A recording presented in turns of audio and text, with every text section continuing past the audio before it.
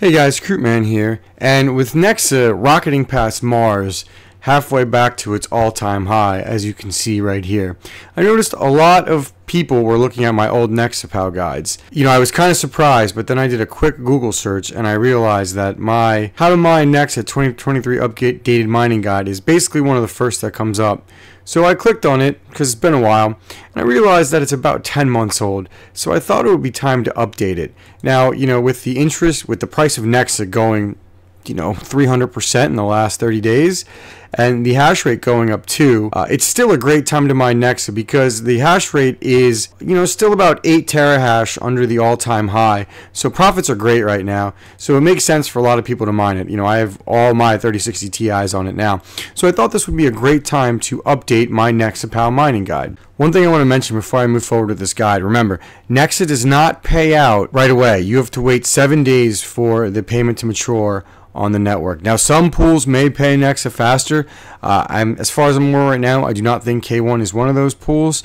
You can check other pools to see. Generally, whenever I mine NEXA, I usually do it when NEXA's price is going up. If you're in it for the long run, this shouldn't matter. But it is something I want you to know, and it is something I want to be transparent about with how NEXA works. And the pool that I am heavily recommending, K1 pool, like I said, I do not think they are currently prepaying NEXA, but I could be wrong.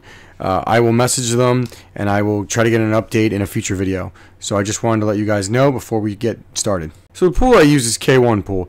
As you can see, they have great incentives to mine on K1 pool. 0% mining fee on Caspa. They add a lot of new coins. Like they had POW blocks right when I started mining it. They had Chlor AI they added.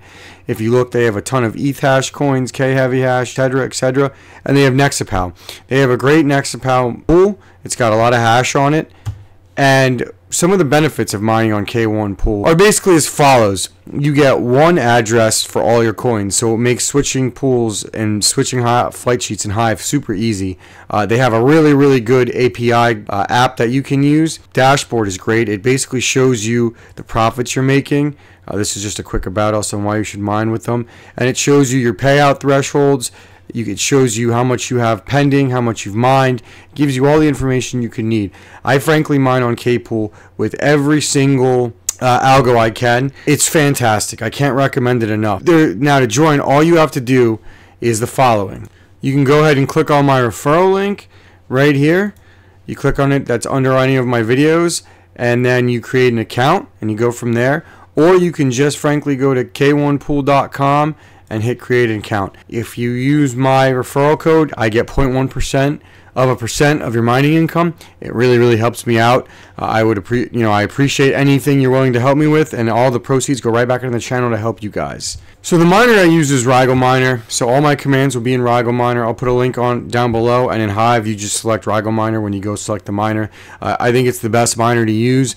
It's been beyond stable, and I have no complaints. I basically use it for everything I possibly can, and he keeps up on the miners as well. He has a Discord, and he's easy to get a hold of. So I don't really think you can ask any more from a mining software developer than he gives you. So I use Rigel Miner for basically everything I can, and all my commands will be in it. So let's start off with the flight sheet.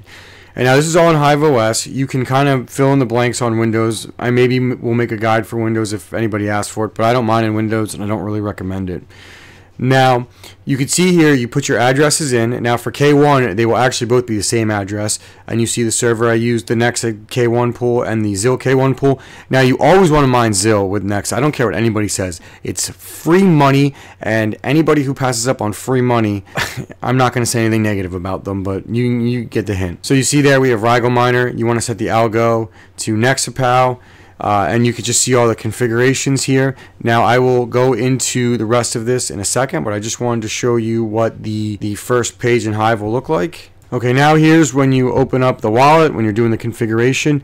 If you look on the left side, you see the hash algorithm. You have to select NEXA, wallet.worker name, and then you have your worker name, and then your pool URL. You want to make sure those are all filled in, and you see my extra config parameters. Those are my overclocks. I'll go into those later. Now on the left is the second coin. Do not forget the second coin, or the miner won't work. You want to select ZIL. You do wallet.worker. I just did the wallet there. and then you want to do the worker name and the pool URL. It'll show the extra config arguments on the bottom. Just leave those there. You only mess with those on the first coin sheet. Now I just want to explain a few things in my parameters. I will have these parameters copied down below, so you can just copy and paste them in your miner. I've sent these to quite a lot of people and they've helped them a lot. Now the first thing is 1 and the symbols, parentheses around it. That is for NEXA. So you want to use those, any of those are showing what I mined with NEXA. And on the right, you see anything with the 2. That is ZIL. Those are my ZILLIQA settings. Now, the first thing I want to go over with NEXA, pal, you can update. Now, my settings are designed to be the most efficient. I tried the max settings, and they were using way too much power, and they were honestly just making my GPUs not behave, and they were crashing my rigs and making them unstable. So I dialed them back to the efficiency settings, and I'm quite happy. If you want to increase your settings, you can up the power level, obviously, but the core clock lock and then the core clock offset will be what determine your NEXA PAL hash rate to get a lot more of it. You always want to leave your memory at -5,000. And then on the right, like I've already talked about, you can see my ZIL settings. Again, they're like ETH hash. These are the settings that I found that are the best for me for the majority of my 30 series cards. Although I may crank up the memory clock a little bit more to try to get some more ZIL. It honestly just depends. Now remember, with Rigel Miner, the one thing you want to know is that you treat it like Windows, so you do not double the memory. So the memory clock is 1225. If that was what you put in Windows, that would be what you put in Hive. So that's it, guys. It's a pretty straightforward guide. I just felt like this needed to be updated since a lot of people have been looking at it and I've been getting questions. I really hope this helps. Now, please like and subscribe to the channel if you wouldn't mind. I just crossed the 2K threshold, and I've got a lot of good crypto mining and non-crypto mining content, so I would really, really appreciate your support as I try to continue to grow this channel. And I will have plenty more guides in the coming weeks as we're getting a lot more interest in crypto, and these guides are pretty quick and painless to make, so I can get these out for you guys. Thank you again for watching. Please like and subscribe. Crewman out.